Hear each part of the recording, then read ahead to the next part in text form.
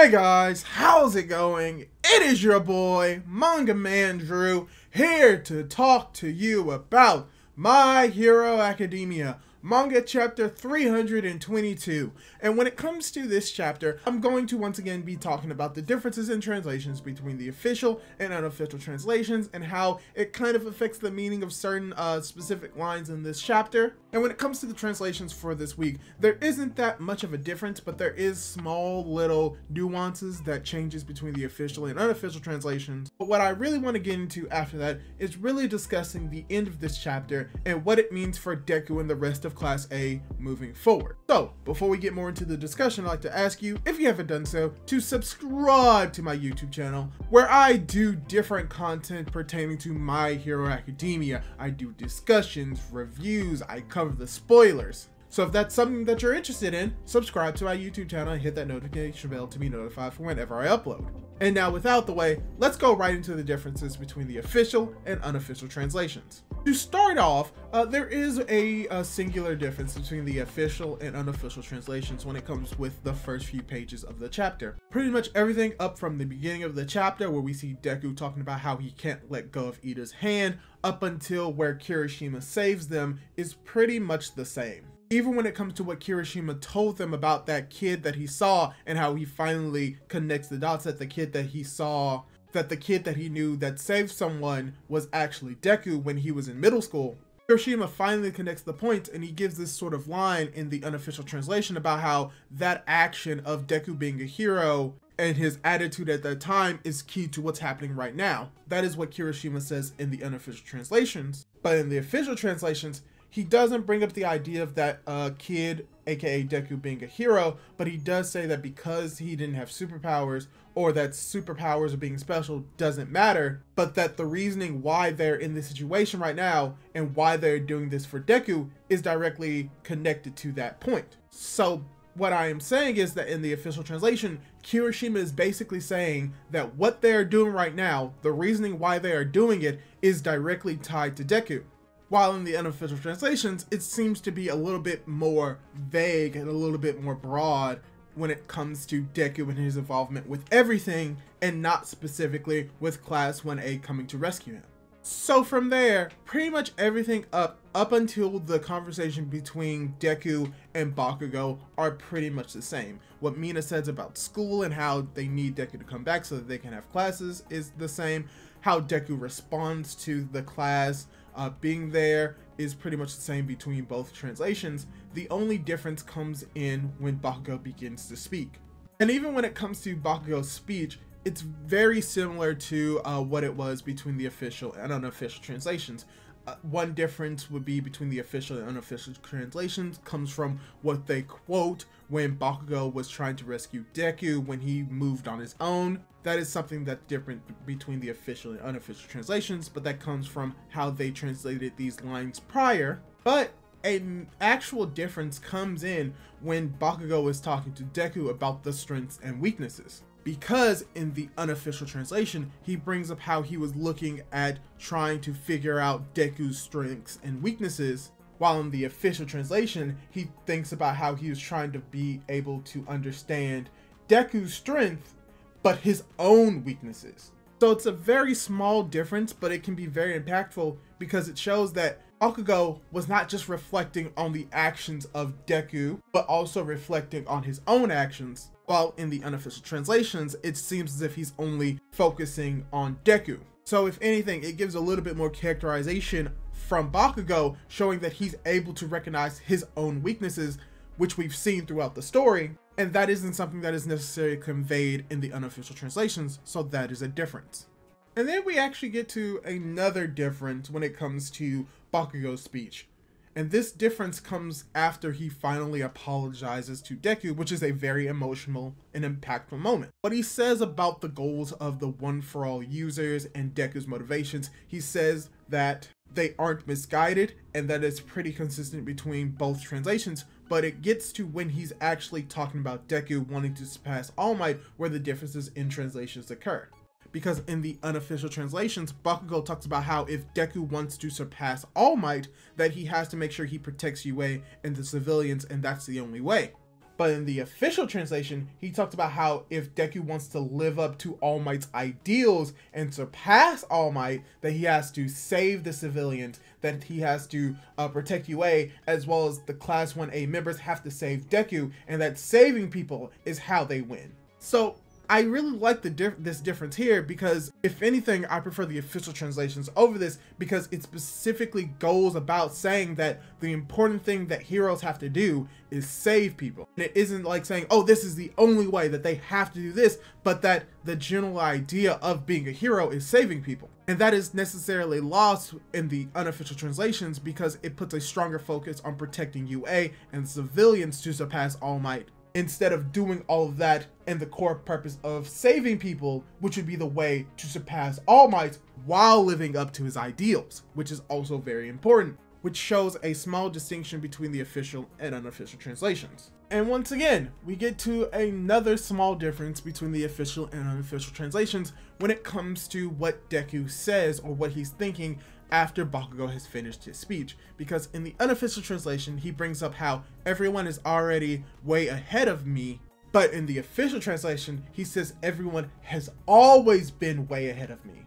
And the reason why I bring this up is because when it comes to this translation and how Deku is thinking, the official translation seems to convey Deku's mindset more accurately to his character than in the unofficial translation, because when it comes to Deku, he's always seen everyone as being better than him because they've had their quirks longer, and that him saying that everyone else is already ahead of him shows that he still has that kind of mindset, which is technically true, but it still plays into his character of not necessarily being as confident as he usually can be, but still showing that he recognizes that they have grown, which leads to his next line of him apologizing for saying that they can't keep up, because they've already shown that they have surpassed him already in certain aspects, so they have kept up and surpassed him. That is something that you can only really get from the official translations when it comes to that understanding of the concept, and not with the unofficial translation.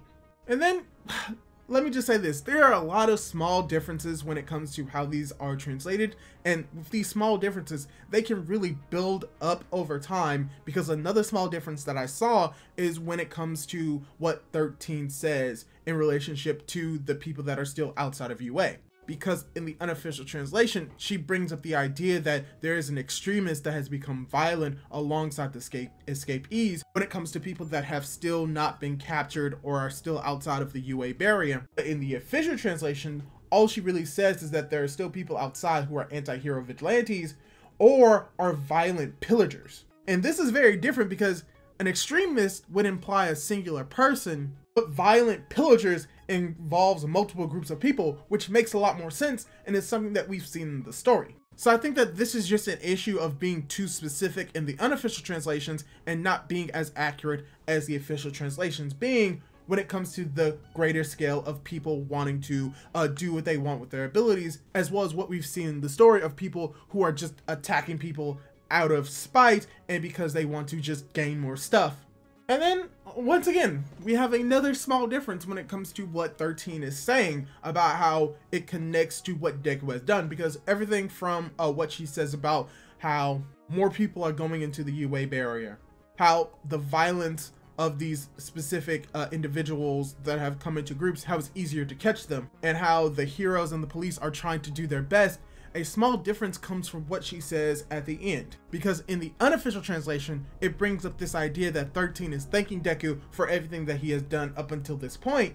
But in the official translations, she's saying what he did, he doesn't have to do anymore, because now the burden can be taken up by other heroes and by the police. So when it comes to 13's character, because she is a teacher, it just makes sense that she would be more trying to take the burden off of Deku than thanking him for taking on this burden, because Deku taking on this burden and being thanked for it kind of contradicts what Class 1A was trying to do, which is to take the burden away from. So 13 saying that the burden can now be given to the heroes as well as the other police kind of plays into the idea more in the official translation than in the unofficial translation. And now we get to the last difference between the official and unofficial translations, and it primarily ties into what the other students are telling Deku about the UA barrier. Because in the unofficial translations, you have Hagakure, who brings up this idea that this barrier connects to Shiketsu High School and how this system is extremely crazy. While in the official translations, Hagakure still brings up how this system is very big and how there's things that Deku hasn't seen, but that she says that it can combine with Shiketsu, which is very different than saying that they are connected. Because connected means that the entire barrier spans across the entirety of Japan at that moment. But I think that saying it combines with it means that there are two separate entities that can come together eventually to combine. So if anything, it seems to be a little bit more clarity for the official translations when it comes to their different barriers and how they are different that can combine, instead of with the unofficial translation, which implies that it's just one big barrier that crosses UA and Shiketsu together at the same time. So yeah, that's pretty much all of the differences between the official and unofficial translations. And with that, I really want to get into the gist of this story, where it primarily ties into what we see at the end of manga chapter 322. So yeah, if you remember correctly what happens at the end of this chapter, yeah, a lot of the civilians are very mad and very agitated at the fact that Deku, the person that Shigaraki is looking for, is coming back to UA. And they bring up points about how he's a ticking time bomb and how they were told that they would be safe here, and that if they bring this boy here, that it would put them in danger, that he can go somewhere else, and that if they really want to protect him, that they need to do it somewhere else and not there. And many people are trying to calm them down, but these people are just so agitated and so irritated that they don't want Deku here, which is interesting because this is sort of kind of an idea that Deku had, because he says that he can't go back there and that's not an option before they even hear these civilians crying about not letting Deku in. So it brings up this point of, can Deku actually stay at UA? And from my perspective, it's a mixture of both yes and no, and I'll explain. So for starters, let's talk about the civilians and how they are being very adamant about how if Deku is here, it's putting them in danger. In actuality, they're in danger no matter what. Society has crumbled, villains are trying to take over the world, this is a safe haven for them, but how long would this safe haven last? Even if Deku is there, we've seen that All For One has a tendency to think multiple steps ahead. And it isn't unfeasible to believe that to get Deku to come to All For One, he could just threaten UA and threaten the people there. Sure, you're bringing everyone in one place for their safety and you don't want a ticking time bomb like Deku to be there, but even still, you're all gathered in one place, meaning that you're still a larger target if that place were to ever become a hostage situation. So either way, the people are still in danger because All For One is still out there, out and about. As we've seen in the last few chapters, yeah, Deku being on his own could have been the worst case scenario because he was almost taken by All For One, meaning that everything that these people are yelling out would have meant nothing because All For One would have just come there and enslaved them anyway. So it's weird to see how these civilians are just acting unruly, but it kind of makes sense because they are in the state of panic and they've lost faith in heroes. And that's something that even Deku was able to see, but luckily enough, Uraraka was there to prevent him from leaving. So my idea is this. I think that Deku will stay at UA, but it's not going to be that he stays there permanently. View it as more of a place where he can rest and relax for a little while before going back to fighting the villains. Because here's the thing, Class A's goal wasn't just to protect Deku and bring him back to UA, it was for them to work together with Deku to help stop All For One, either staying at UA and thinking of a plan, or even just going out with Deku on patrols most likely to help him find him and stop him in reference to All For One.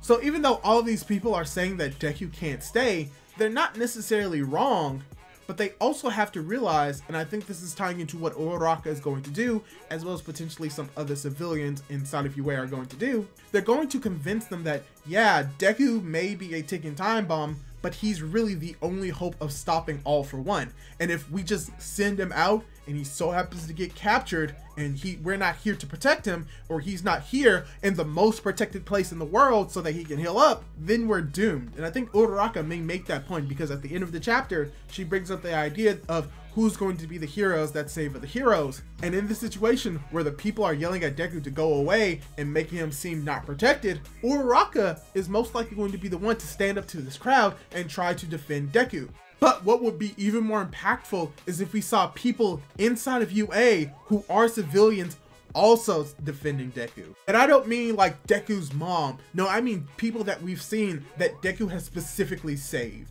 Such as the Weasel girl or that rodent girl coming in and is like, this boy saved me. We should let him in. He's doing good things. If it wasn't for him, I would have been killed. Or the people that he saved at the mall saying, yeah, he seemed kind of creepy, but he's still a hero and he was still saving us and he's not getting paid for any of this. He's doing this to save people. So at the very least, we should allow him to heal up here. And I think that that's going to be sort of an avalanche that kind of like sways the people to allow him to stay here, if not for a little while, where Deku and his class are most likely going to use UA as a central base to come back and forth with, to either relay new information to them so that they can prepare a plan while going out into the world trying to stop the villains. So having them have a base where they can come back to, but they may not be able to stay there for long periods of time. Then there's the question of, they're still students. How can they really do all of this if they're not professional heroes? Don't they still need to be in school? And Mina brings us up that they bring Deku back to UA so that they can have classes. And what I'm thinking is they're still going to sort of kind of have those classes, but it's going to be more of like an on-the-job learning, where they're going to learn a little bit more, but they're still going to be heroes, still acting as heroes, taking down villains outside of UA, while also learning possibly a few things about, you know, how to survive an apocalypse.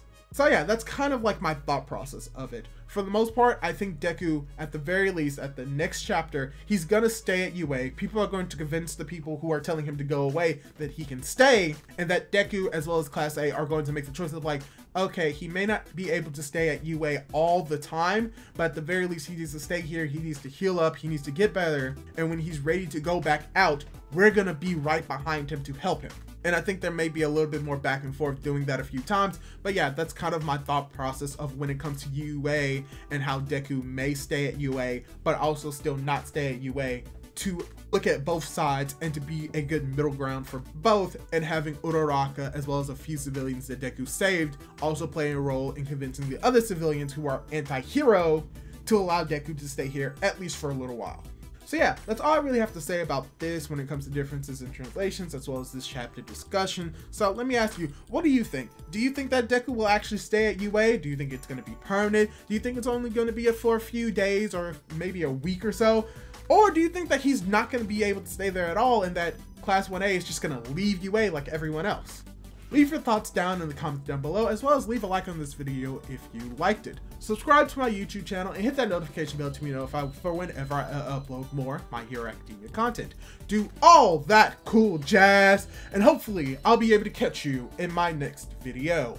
Goodbye!